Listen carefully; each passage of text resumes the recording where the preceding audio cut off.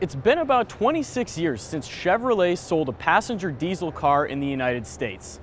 But GM's Bowtie brand is aiming to break that streak later this year with the 2014 Chevrolet Cruze diesel sitting beside me. It's powered by a 2-liter turbo diesel engine and gets about 42 miles per gallon on the highway, or at least that's what the brand is estimating so far. That's the same amount as Chevrolet's Cruze Eco gasoline car, but this is slotted at a different market. Unlike the gasoline car, this version offers 258 foot-pounds of torque almost off the line. That figure boosts all the way up to 280 foot-pounds with the overboost function. Of course, that only lasts for about 10 seconds, but GM promises that it'll help the acceleration considerably. There isn't a whole lot about the exterior styling to tell the Cruze diesel apart from its gasoline siblings. In fact, really all you get is the diesel badging on the back. That's not necessarily a bad thing though, and Chevrolet tells us that it's really not aiming to convert gasoline drivers, at least not at first.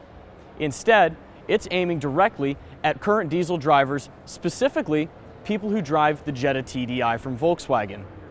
It remains to be seen whether or not that's going to be a viable business plan though, for one reason above all else.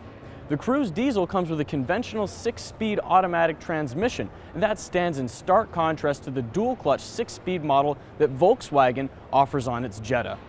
Faster shifts with the Volkswagen's transmission might well keep customers in their place, but Chevrolet is confident that they'll be able to steal some sales.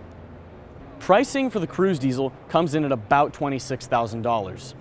Now that's about $1,800 more than the Jetta TDI, but that'll be giving you the Volkswagen with a manual, not an automatic.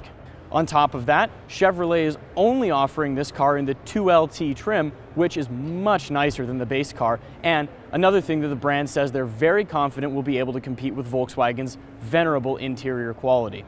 Deliveries are expected to start in May with a limited rollout through 13 key diesel markets before about a 2-month waiting period where we'll see the overall national rollout and the Cruze diesel get a chance to compete against the Volkswagens and the other diesels on the market to see if it can really prove its mettle.